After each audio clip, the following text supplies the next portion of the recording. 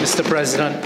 Mr. President, I can start my contribution here today by giving an assurance without any fear of contradiction whatsoever, as not only the past actions will show, as at this stage, but also in the future, history will show that this government has never done anything to jeopardize the energy sector in Trinidad and Tobago, that it painstakingly began building many, many decades ago.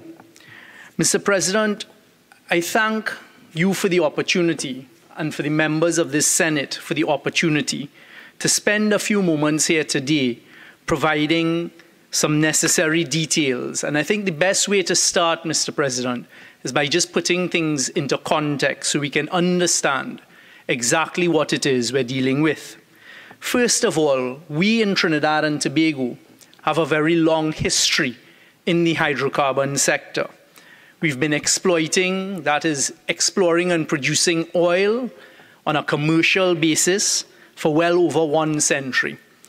Gas, natural gas we began using for power generation, first in 1953.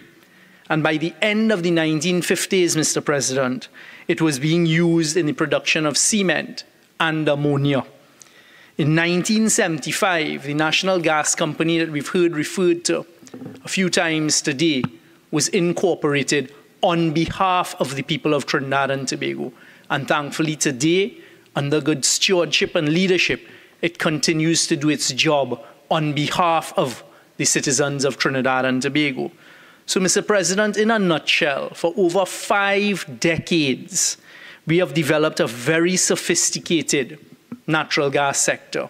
That natural gas sector, meaning all of the natural gas that is currently produced in Trinidad and Tobago, and for the last few decades, goes into one of 3 places.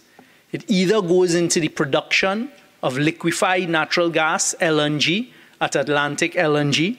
It goes into the production of power generation, and we are one of the only country in the whole CARICOM region that 99.9% of our electricity is generated by natural gas.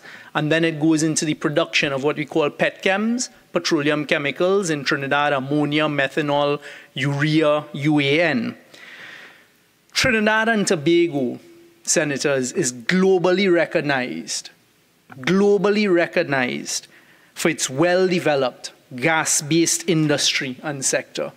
I am quite proud as a citizen, from my experience in the last 8 years, the number of countries that turn to Trinidad and Tobago for guidance and for us to express our experiences to them, including, within recent times, a number of our African sisters and brothers who come here on study tours of Trinidad as they begin to find, and hopefully for them, exploit their hydrocarbon resources. They come to us to ask, how was it built? How do you negotiate? What are the pitfalls to look out for? Mr. President, it was in 1979 that the government took a decision to capture and monetize flared offshore gas from the Teak Salmon Pui field. And this is the birth of what has become and developed into this globally recognized gas-based industry. Power generation and growth and development of the petchem sector really took place and spurned from the 1980s with ammonia, methanol, urea, and steel production. The gas value chain that we discussed, that, Mr. President, through you, we in the population need to understand. You start by the extraction of gas from the well. Those are the molecules of gas. That is done in Trinidad and Tobago by a number of multinational upstream players. Shell is one. BP is another, 2 of the largest in the world. We have smaller, nimble, but well-recognized companies like EOG, the giant from Australia, Woodside.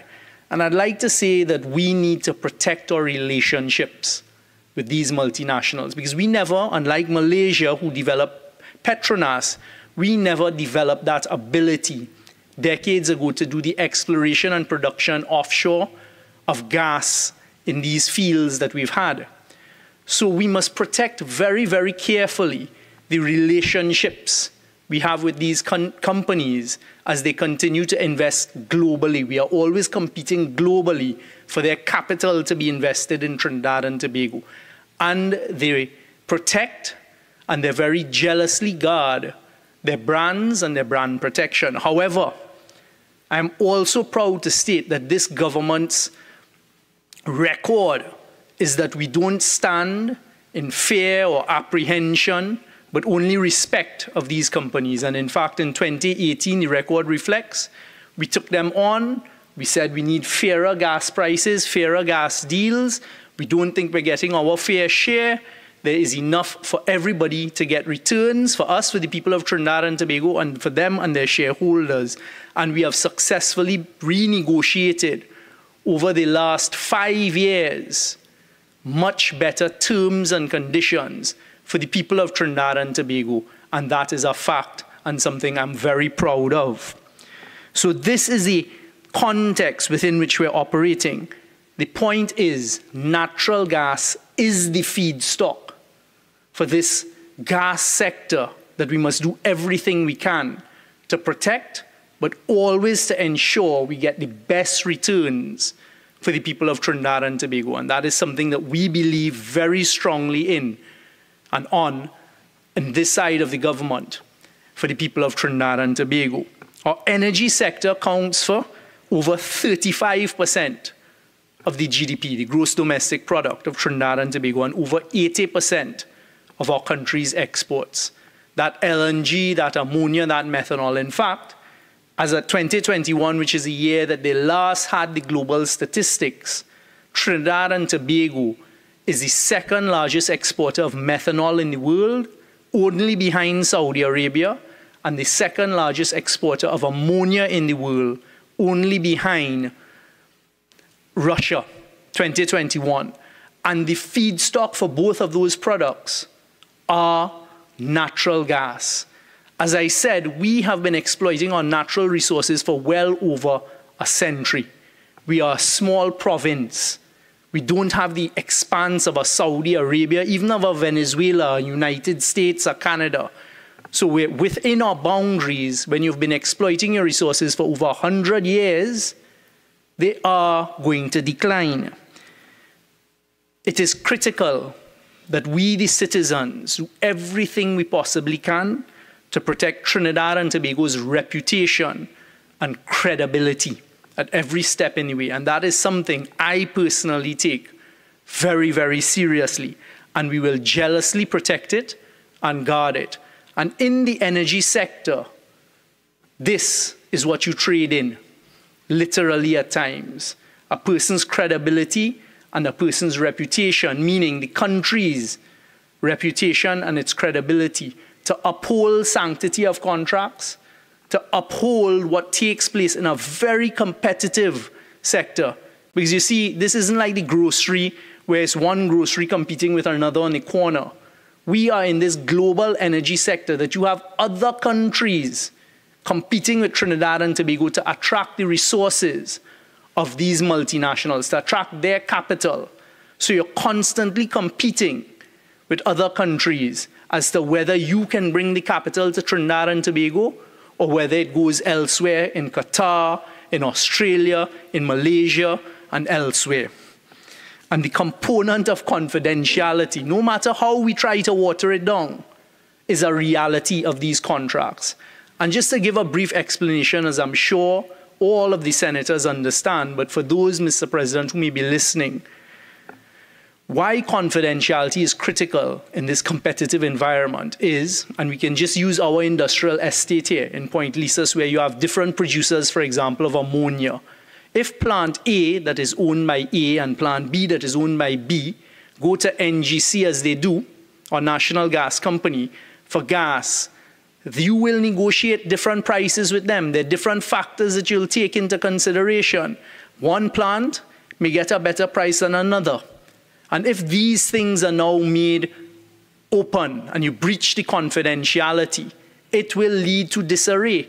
I can say here without fear of contradiction, because I have been the one tasked with the very difficult task at times of going to Venezuela and maintaining the relationship. So all those trips that we heard about are never for me personally, but it's for the people of Trinidad and Tobago. I can tell you, in the height of sanctions, the worst of the sanctions against Venezuela, when I had gone there and you're driving through the streets and you're seeing the actions taking place on the streets, the people lining up, because of the difficulties put on the people of Venezuela by sanctions, it was not a good feeling. It was not a good experience, but it was an experience. And I can tell you now that sanctions have opened up. Within recent times, the United States, the Treasury Department have issued what you call a general OFAC license. It doesn't affect us in Trinidad and Tobago, as I'll come to in a short while. So when you heard the opposition and the opposition agents recently come out and say Trinidad's license will expire in April of next year, and as I just heard the previous speaker, Senator Mark, talk about doom and gloom, if certain things don't happen, that our OFAC license will be affected. That's simply not true.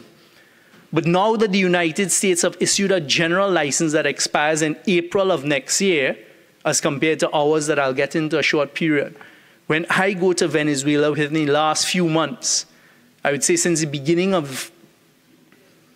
end of the first quarter of this year, we are no longer the single game in town. You come out of the negotiation room, for example, at PDVSA, and you see global energy players. I won't call their names here, but global multinational energy players waiting to enter into the same room to negotiate deals.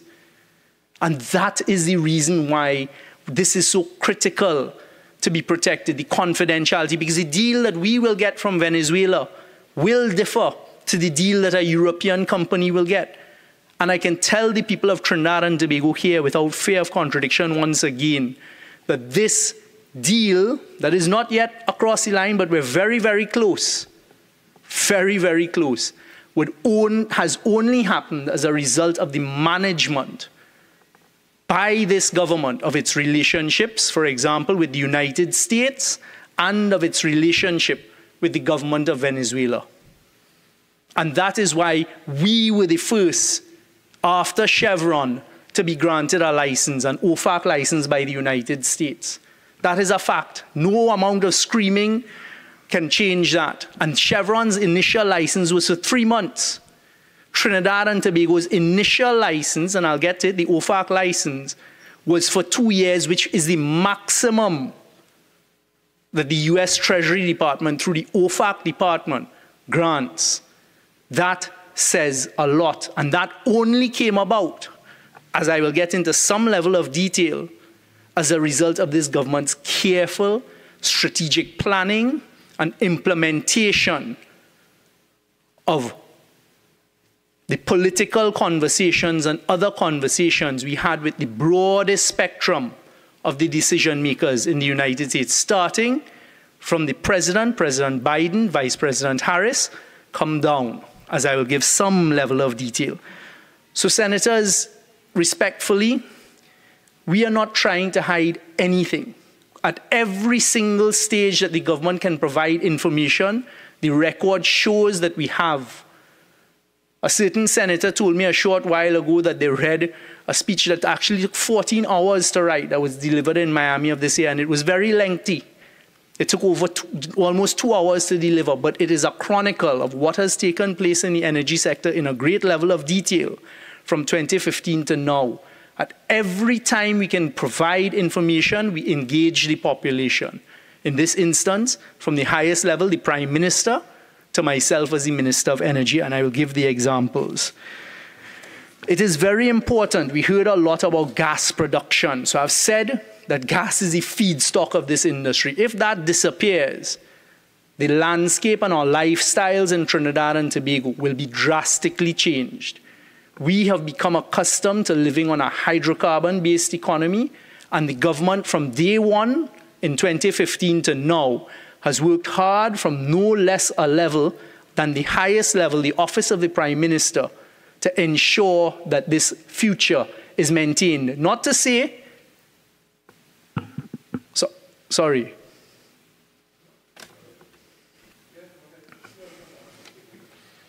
Sorry to interrupt you, Minister. Just for my own edification, I think I would like to draw your attention on some of these, what I see as the key issues coming out of this motion and what Senator Marcus said. I don't see much traction about the closure of heritage. That's really not part of the debate motion. I don't see anybody's going to argue about the need for confidentiality and the need to maintain sensitive information whilst negotiations are ongoing. However, I think Senator Mark has raised issues. The US has granted a license. Is that license in peril if Venezuela invades the Essequibo region or it fails to have the general elections as was agreed? I think that's a matter we need to hear. Secondly, what is your role as lead negotiator on behalf of Trinidad and Tobago, and whether or not that extends to being able to speak on behalf of companies which are not part of the state but are companies in their own right and separate? So like National Gas Company. Okay, Senator Vera, with the greatest of respect, those are issues that will be addressed, and I will certainly address them. Thank you, sir. Thanks a lot. Thank you, and thanks for the guidance as to where your thought pattern is. So Trinidad and Tobago, we've been exploiting our resources for over 100 years, including the use and commercialization of gas for the past 5 decades. Let's put it in context. Our gas production in 2006 was 3.8 BCF, billion cubic feet a day. 2007 to 2008, it went up to 4.086 BCF. In 2009, 4.2 BCF. In 2010, it was the highest level of gas production Trinidad and Tobago has ever had, at 4.3 BCF. A point that needs to be appreciated, and I'm certain it is appreciated by those in the Senate and also the population, is when you negotiate a gas contract, a gas sales contract, a production sharing license, production sharing contract, or an E&P license, it doesn't happen today. The production doesn't happen today. So you have to constantly be working on where will future production come from. And that does not depend on incentives provided by a government which directly affect revenues. So in other words, if you fail to negotiate gas sales contracts, you fail to negotiate for future drilling, etc., and you go through a period where that does not take place or it is not set up for the future, there will be additional declines in addition to natural declines. So in 2010, we were at 4.3. The decline began immediately. In 2011 to 2013, we dropped to 4.1. That is 200 million scuffs of gas a day dropped off. That is going to affect plants. That started in 2011. In 2014, it dropped to 4 BCF. In 2015, 3.8. The decline was going on and nothing was being done to arrest that decline. The decline could not immediately be stopped because, of course, if nothing is done, there's nothing coming down, no pun intended, through the pipeline. So I put us in that gas context. So we are now faced with a situation where what can you do in the short term to get additional gas when you're a mature province? And immediately upon coming into government and realizing that we had been hoodwinked because we were being told it was maintenance when this decline began in 2011, and realizing it was not maintenance, but it was actually a set decline and a trajectory that would continue going downwards, the government began to look around and decide what needed to be done. And the answer is literally next door. Venezuela sits on the largest oil reserves in the world, and they have significant proven gas reserves. So with the Dragon field, you don't need to go and do exploration. You don't need to go and test. You don't need to go and see where you can find the gas. We literally know where that is, and you will see how critical that then becomes. So in 2015, late 2015 and 2016, the Honourable Prime Minister, I was part of it, the Minister of Energy at the time, saw the need to begin planning for the future, if we're going to continue having a future in Trinidad and Tobago. And we began planning with respect to Loran Manatee, which is a 10 TCF field, as well as Dragon, which is what we call a cross-border gas. It has never been done in the history of Trinidad and Tobago. And we focused effort not only on Dragon. I heard Senator Mark ask about, tell us about Loran Manatee. The population would be aware because it is there. We have said it many, many times. We are pursuing Manatee. The irony of that is if you go today and you do a quick search, you will see just today, McDermott has announced to the world that they have gotten a contract from Shell to build the infrastructure, construct the infrastructure for the gas from Manatee. That is a direct result of the work we have done. I said 2 years ago when we completed the negotiation of a new PSC, production sharing contract with Shell for Manatee, it was going to be done then. I said before then, the Prime Minister said before then, we had negotiated with President Maduro to be permitted to deunitize Loran Manatee when it came under sanction. So the Venezuelans agreed, go ahead and pursue Manatee without the Loran side. That too was remarkable political negotiation and an achievement for Trinidad and Tobago. So today, you have one of the largest companies in the world, McDermott, saying they've been granted the contract, they've been awarded the contract by Shell, and we're proceeding with Manatee. And I expect in a very short time frame, we will hear about FID from Shell for Manatee. So let us not pretend that that work hasn't gone on, because it has, and that Manatee gas will come. Loran, a few weeks ago, as I will mention in a while, when I signed that contract on behalf of the people of Trinidad and Tobago at the end of September, in front of President Maduro with the Minister of Energy, I said at the time, as much as I could say, because every single one of these contracts contains confidentiality clauses, especially on pricing. I said at that stage, this is more than Dragon. So we have already begun to look at the Loran side. And for Venezuela, it is the first time that they are offshore gas, looking to export offshore gas in this type of arrangement. So again, you're doing things in that context. This OFAC license that this motion is about, when the United States puts sanctions, the only people who can give permission for you to operate without you attracting sanctions, and the truth is, there are two categories of sanctions. There's the first level and the second level, secondary. It is the Americans and American citizens, American companies who attract the sanctions at the first level. We are at the second level. So we don't easily attract those, but it is a huge risk and no one will do business whilst that is taking place. I hear a lot of talk about the amount of trips that are made to the United States and to Venezuela. It is for a singular purpose. The only purpose of those trips is that we were always advocating on behalf of the people of Trinidad and Tobago for a future for Trinidad and Tobago. And thankfully, it has met with a great measure of success. You will recall the Prime Minister in one of his transparent press conferences not too long ago saying that it is as though you are pushing a boulder up a hill. Fortunately, a few days later, a few weeks later, the end of September, we got the license we got the agreement from Venezuela. You would recall, and I'm reminding the population, that every step of the way, as we make progress, and I'll give a quick history here, as we make progress, those on the other side try to undermine it, they try to pull it down, they ridicule it. In 2016, we began in earnest pursuing Dragon. The first thing we did, as you do in these arrangements, is sign a government-to-government agreement. We signed one with the government of Venezuela. For the first time, they were prepared to export gas out of the Dragon field. We then spent time negotiating, and let me answer Senator Vera's concern, which is a legitimate one. I don't act on behalf of NGC. I don't act on behalf of Shell. I am an elected representative of the people of Trinidad and Tobago for constituency, and that is who I'm acting on behalf of the government.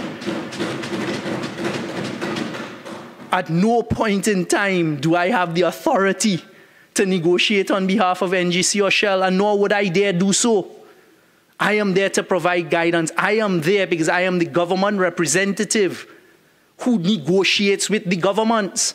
So when, as I will tell you in a short while, I made 8 trips to the United States last year, several of them with the Prime Minister, it was pursuing this business. So when I sit in the Department of State, or the Department of Energy, or the Department of Agriculture, which was part of our strategy, recognizing that we're a huge producer of ammonia that is needed in the world, post the Russia-Ukraine crisis and war, that is the strategy we're implementing on behalf of the people of Trinidad and Tobago. This is not Vikivai, this is not wake up in the morning. And we pursued that, and I am sitting as a representative of the government, a representative of you, the people, saying Trinidad and Tobago has something the rest of the world doesn't have. And I said it on international TV as well. At the time, people didn't understand. Trinidad and Tobago has immediate capacity to produce LNG, ammonia, urea, UAN, which are all fertilizer based on unnecessary, and methanol. And we're next to proven reserves, 17 kilometers of pipeline away in Venezuela. And that is what picked up traction. So when Europe and other countries need LNG and ammonia, we have an immediate solution, not today for today, but we will fill a big global void in the need for LNG, ammonia, urea, UAN, if we get access to proven reserves of gas, that is 17 kilometers of pipeline, that can be done in a very short time frame in the scheme of things. So you will recall when I went on CNN International with Richard Quest, that was the message. At the time, it was not understood, but it was part of the strategy, and it was understood where it needed to be, because we ended up with an OFAC license that no one else has. And that is part of the delivery from the very careful strategy for Trinidad and Tobago. You will recall in 2016, we negotiated that first memorandum of understanding. Very quickly in 2018, we had a commercial term sheet. We had agreed with Venezuela the price of gas, the allocation of gas, and that gas was set to come to Trinidad and Tobago by 2020. The next thing that happened, unfortunately in the world of geopolitics, as small as we are caught between Venezuela and the United States. Sanctions came under a certain US administration that shut that down. Otherwise, the gas would have been here in 2020 and we would be having a completely different discussion. Fortunately, we didn't stop there. We then negotiated, well, let us deal with Manatee on our side. We've been pursuing deep water gas with Woodside and formerly BHP. And we continued, but we did not give up hope on Dragon. I remember the headlines, Dragon cannot dance, making mockery. I remember in the middle of sanctions when a sovereign government, this government recognized along with the rest of CARICOM based on the UN Charter that there was one president in Venezuela.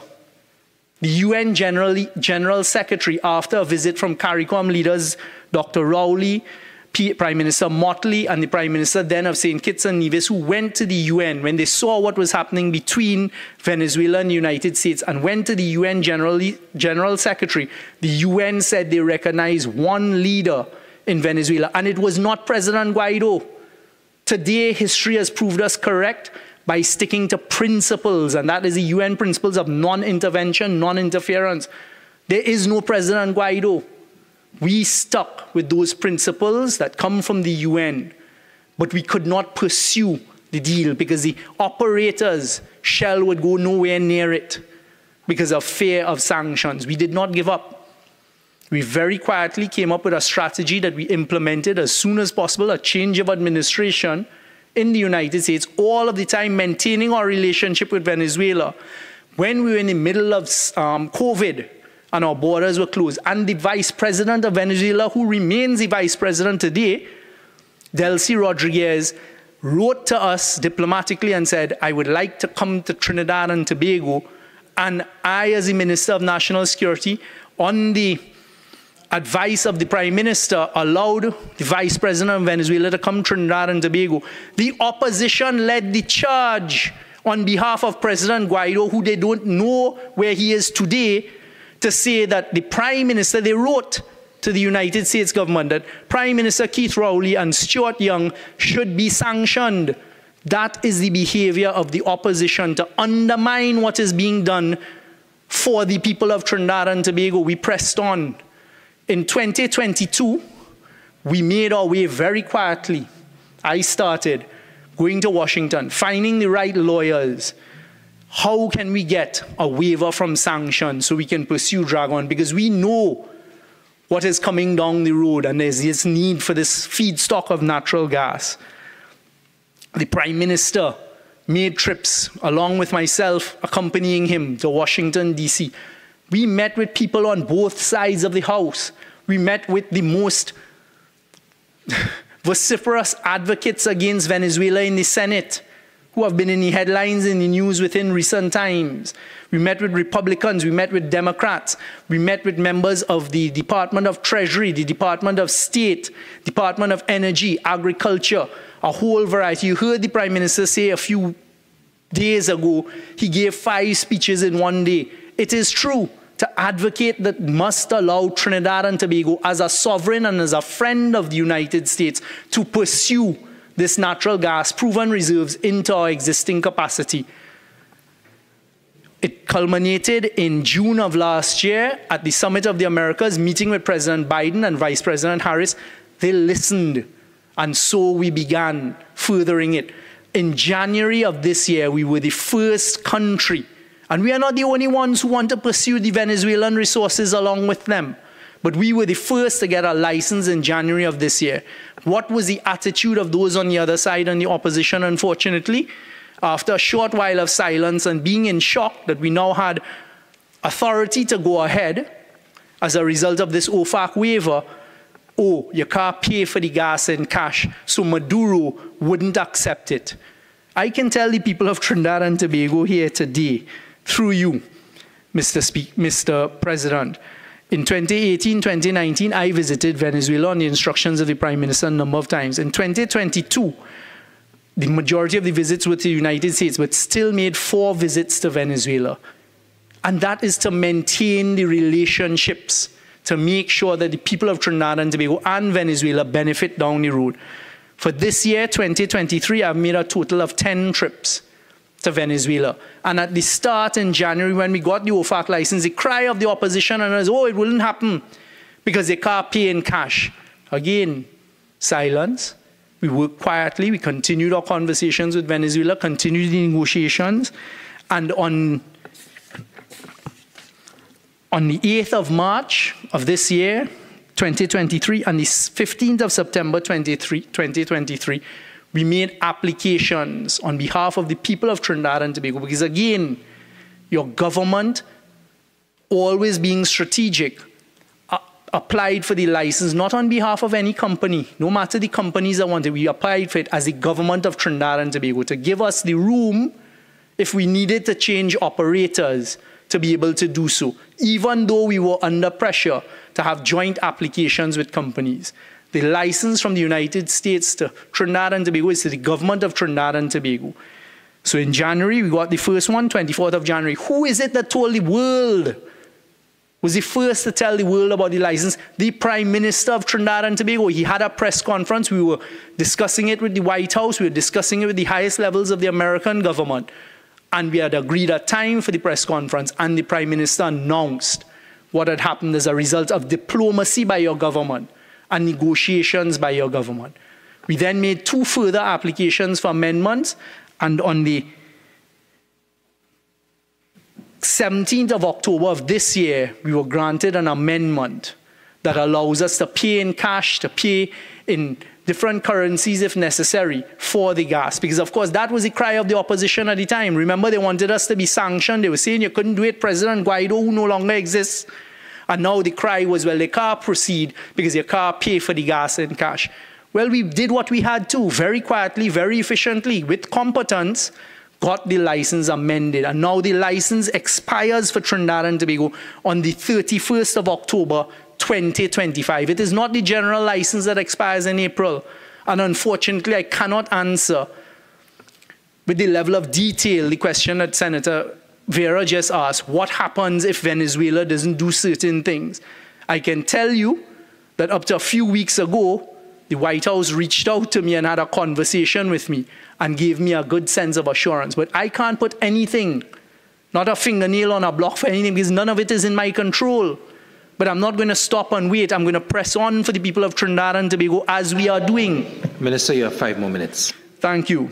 So, Mr. President, one of the simple points is at every step that the government can tell the population anything, we have come forth and we've told you we can't disclose pricing because right now pricing is in the middle of negotiations, and nor will we, when we get the license from Venezuela, be able to talk about pricing.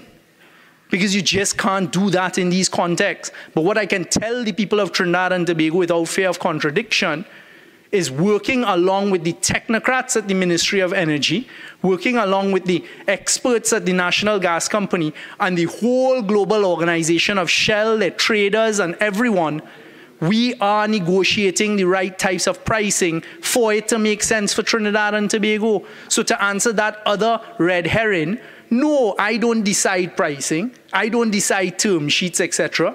There are experts who do that. But somebody has to be respected at the helm. Somebody has to be respected to lead the discussions and the negotiations. And I do it with the technocrats.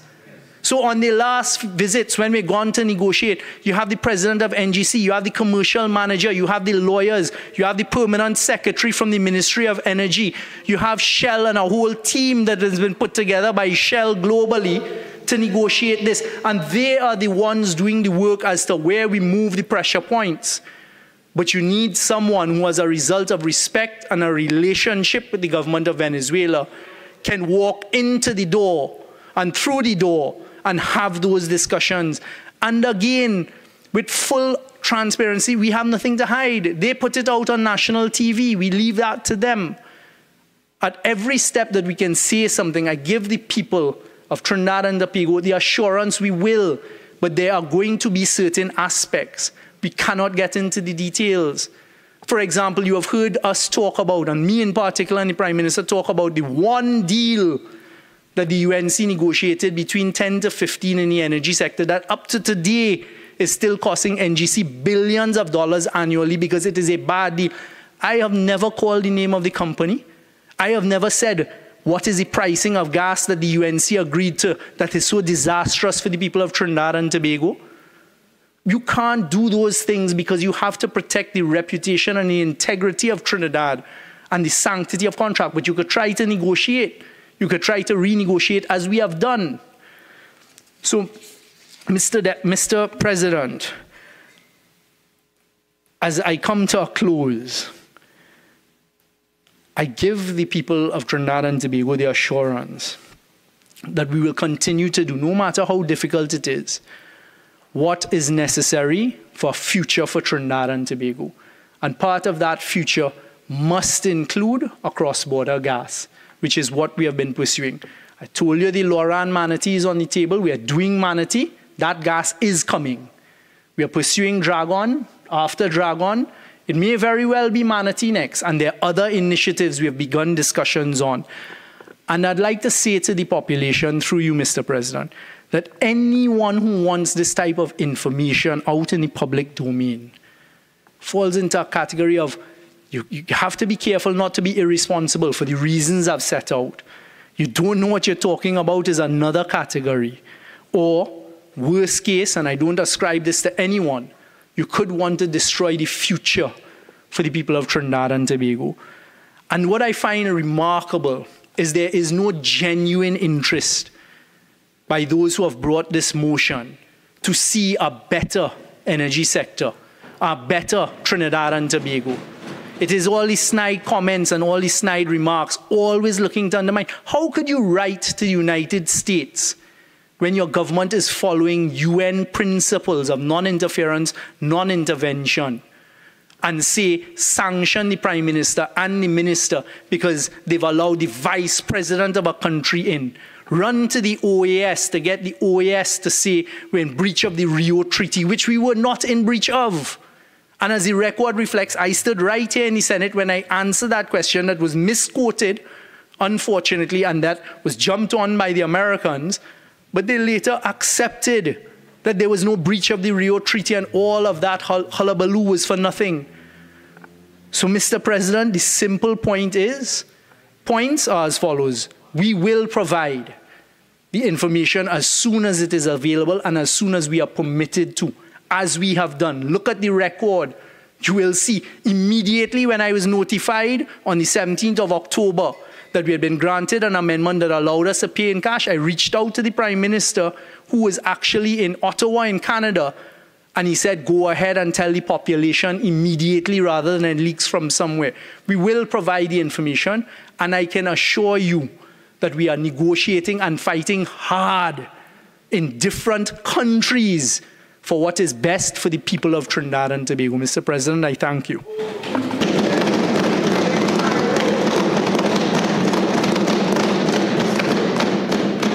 Senator Maharaj. Thank you, Mr. President. I rise to